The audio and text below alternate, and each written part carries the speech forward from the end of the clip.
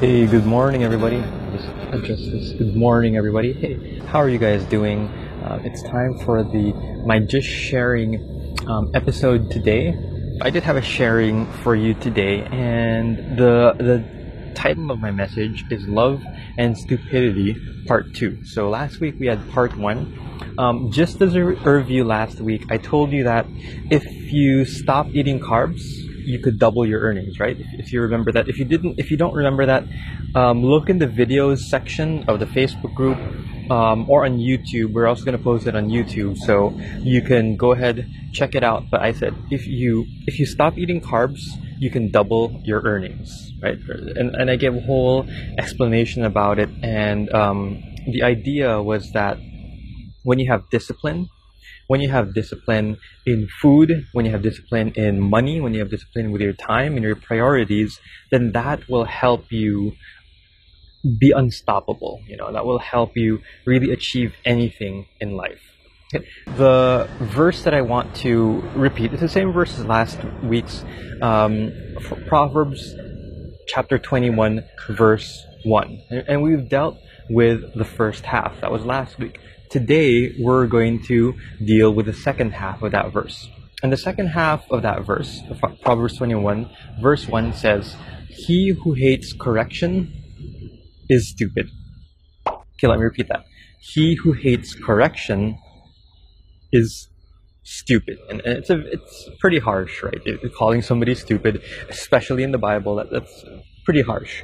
But let's give that a little thought. It's just a very short phrase, but I want to talk more about that. So all of us, we all make mistakes, right? All of us make mistakes. We live our lives every day. We try to live good lives. We try to be good. We do our work. We spend time with family. But we all make mistakes, right? But in order for us to improve, in order for us to not make mistakes, we need to be corrected, right? It's a very simple rule.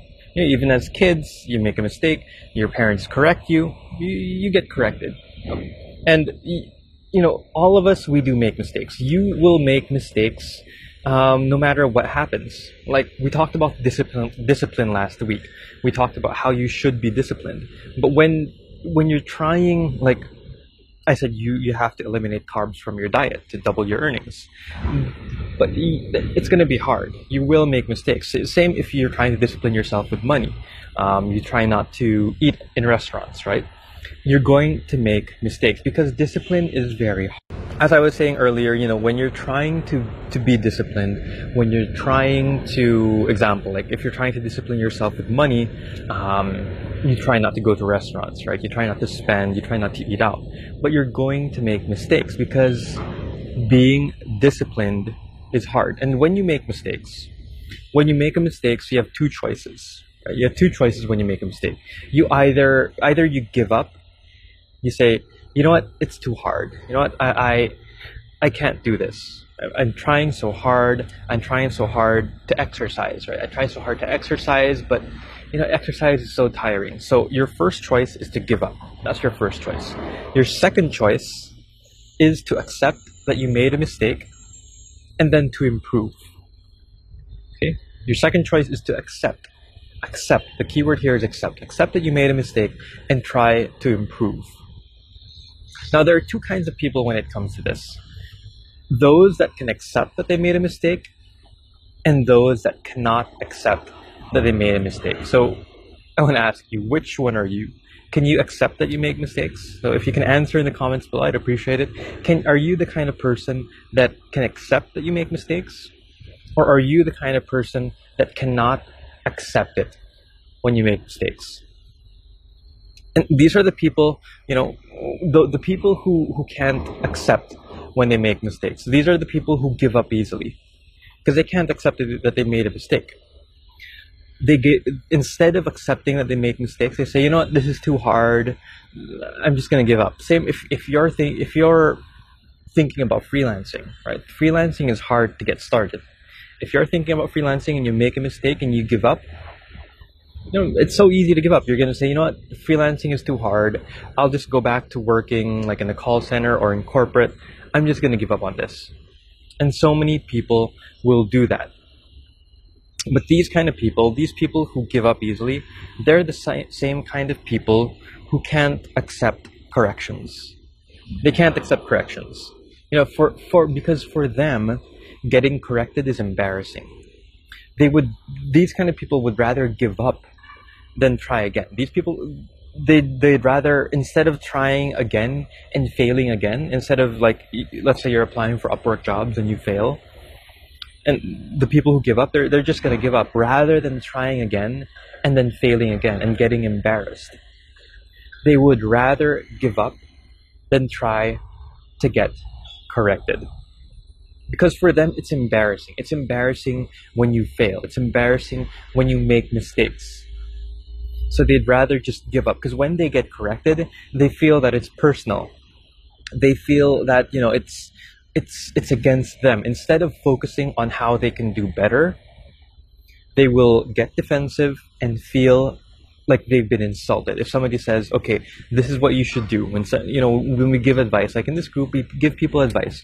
And some people, when we give them advice, they feel insulted when you give them advice. And they would rather give up than be corrected. Instead of focusing on how to become better, they'll become defensive. They're gonna protect themselves. So when you get corrected, when somebody corrects you, when somebody gives you advice, do you get defensive? Are you the kind of person that gets defensive? Are you the kind of person that feels insulted, that feels hurt when somebody gives you advice, when somebody gives you correction? Do you take it personally? When you get corrected, when somebody gives you correction, when somebody gives you advice, when somebody tells you where you went wrong, I was asking, do you get defensive? Do you feel insulted? Do you take it personally? Do you get mad when somebody corrects you, when somebody gives you advice? If you're this kind of person, it's okay. It's okay. But the first step is admitting it. But these people, they hate correction.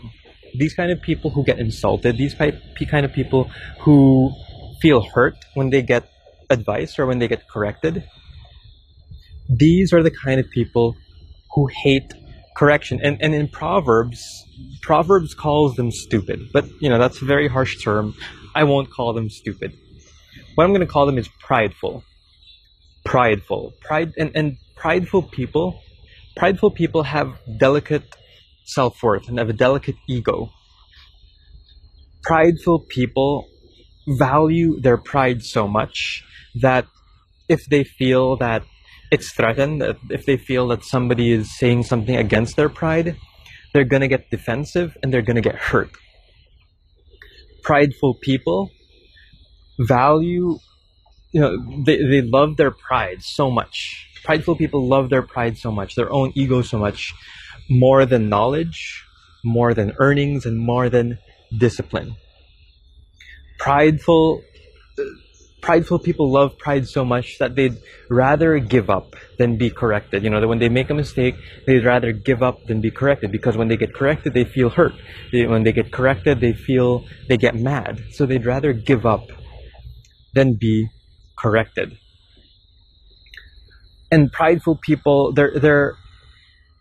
I guess one important thing is that prideful people aren't just scared of other people correcting them, but they're also scared of getting corrected by themselves, having their own selves correct them. And so they don't even correct themselves. They don't even give themselves another chance when they make a mistake. They just give up. And prideful people feel that, that any kind of mistake they make is embarrassing, that it's going to hurt their ego.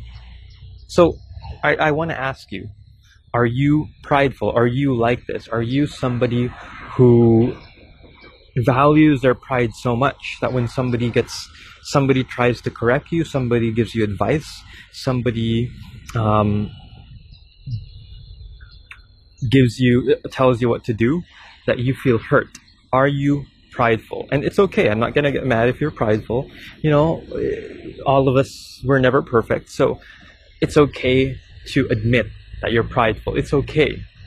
But if you want to improve, yourself, the first step is to be aware of your pride and to start correcting it. I'm going to go back to Proverbs chapter 12, verse 1. It says, "Whoever loves discipline loves knowledge, but he who hates correction is stupid." Once again, I'm not going to call you stupid. You may be prideful, but the first step, once again, is being aware of being prideful and start correcting it. Start correcting being too prideful. Now, if you love your earnings, if you love your knowledge, if you love your skill, it got paused. Sorry about that. So, if you love your earnings, if you love knowledge, if you love your skill, if you love your job, then you should love discipline, as it says in Proverbs chapter 12, verse 1.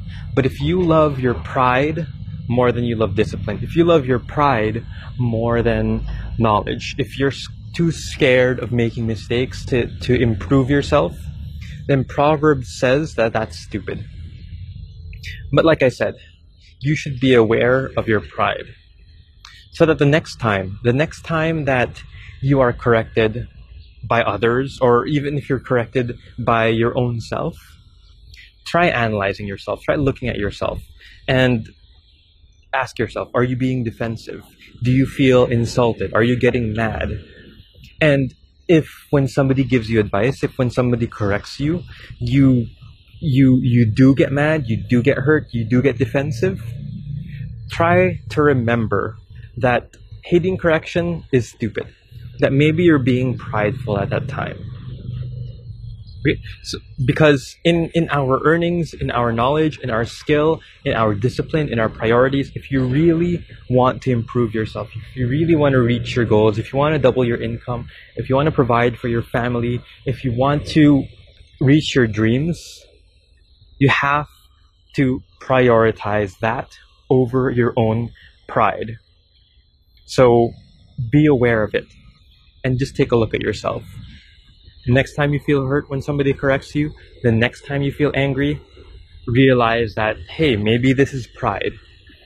And then you can start correcting yourself from there. From personal experience, I've really had to destroy my own pride in order to become successful. You know, a lot of people, I'd had to take a lot of advice from people. I'd had to make a lot of mistakes. So speaking from personal experience, we should be aware of our pride and eliminate it and try to destroy it. Okay, be blessed, Flip.